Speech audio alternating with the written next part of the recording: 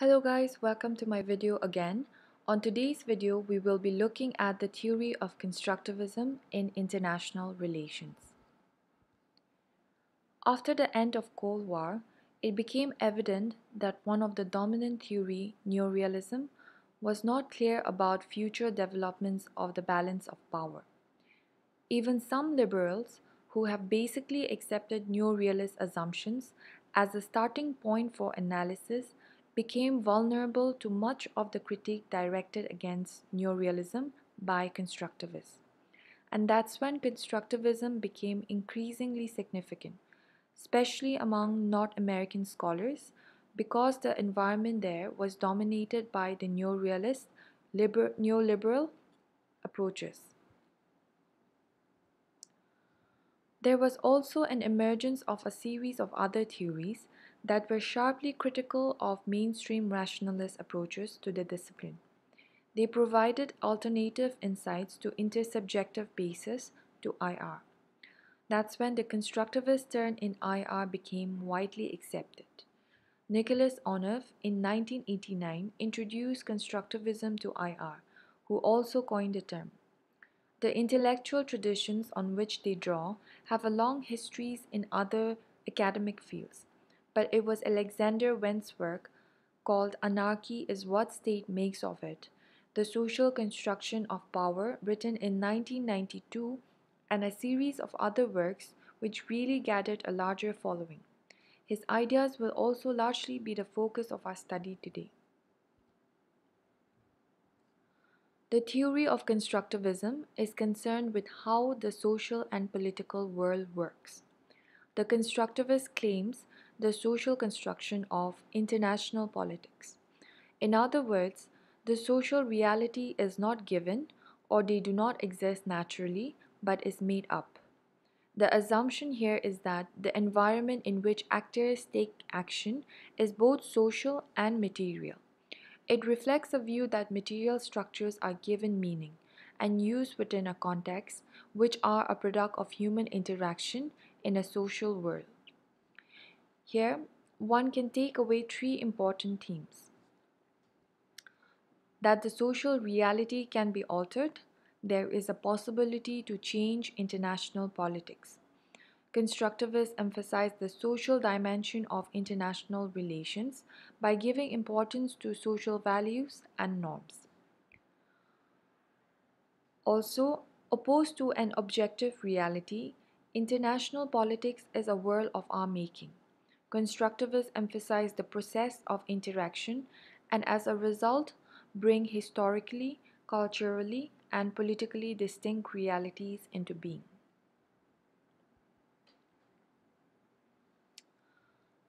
Constructivists focus on norms and shared understanding of legitimate behavior, along with material factors that also play a role.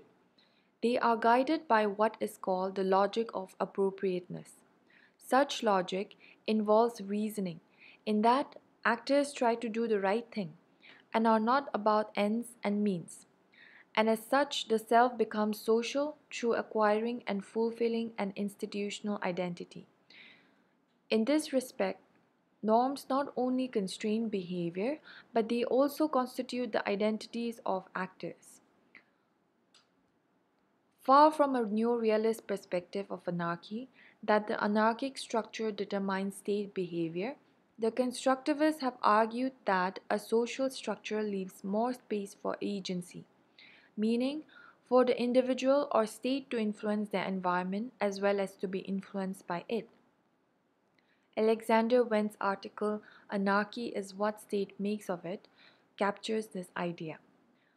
For example, British missiles have a different significance for the United States than do Soviet missiles.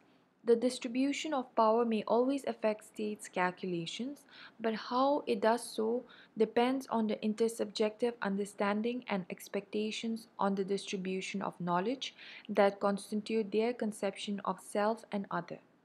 It is a collective meaning that constitutes the structures determining whether the environment is hostile or friendly, which organize our action. Therefore, Structure and agency could be said to have mutually constituted. Constructivists also argue that the actors acquire identities, which are relatively stable, role specific understanding, and expectations about self by participating in such collective meanings. In other words, identities form the basis of interests and behavior. Just as a state identified as liberal democracy cannot be detached from an interest in complying with human norms, understanding who they are in turn provide them with understanding of their interests and possible ways of doing things. This opens up what for neo-realist theories the state has always been, some kind of a black box. They are assumed to be uniformly and universally rational egoists who are primarily concerned with material interests. But constructivists seek to explore how states arrive at decisions such as opening the black box of interest and identity formation. Also, constructivists argue that most objects in international relations exist only by virtue of human acts of creation, which happen in a culturally, historically, and political context of meaning. They are social facts, rather than purely material ones, that exist because of the meaning and value attributed to them. Here, John Searle argues that social facts depend on human agreement and typically require human institutions for their existence. Without the attribution of value and existence of financial institutions, a dollar bill or a euro note would be nothing but a piece of paper. It is human design and intent that shapes the material object into one with a specific meaning and use within a context, where specific identities and interests are at stake.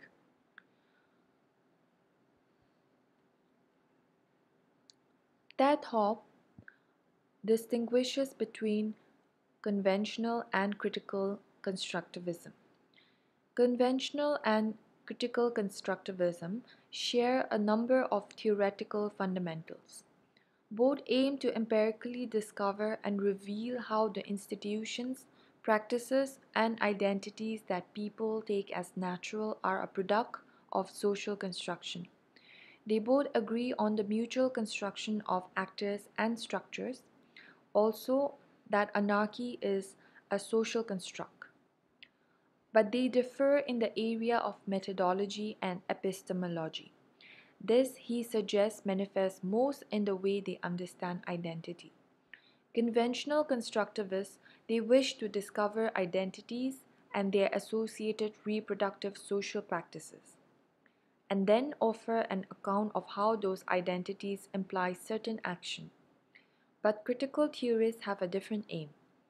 They also wish to surface identities, but not to articulate their effects, but to elaborate on how people came to believe in a single version of a naturalized truth.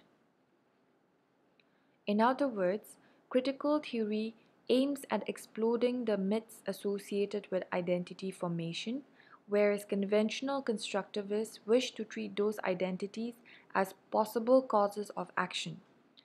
Critical theory thus claims an interest in change and a capacity to foster change that no conventional constructivist could make. Conventional and critical constructivists also split over the origins of identity. Conventional constructivists accommodate a cognitive account for identity or offer no account at all. But critical constructivists are more likely to see some form of alienation driving the need for identity.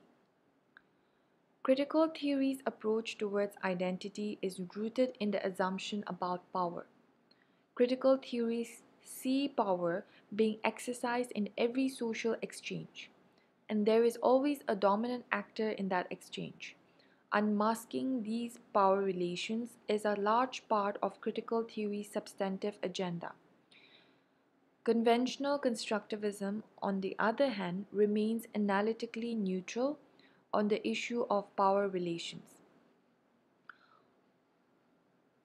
Although conventional constructivists share the idea that power is everywhere because they believe that social practices reproduce underlying power relations, they are not necessarily interested in interrogating those relations. We end this video with this note that constructivism offers a way to understand how identities are constructed, what norms and practices accompany their reproduction, and how they construct each other is a major part of constructivist research program, and each of which are involved in an account of global politics. I thank you for watching this video. Hit the like button and do subscribe for more videos. See you next time.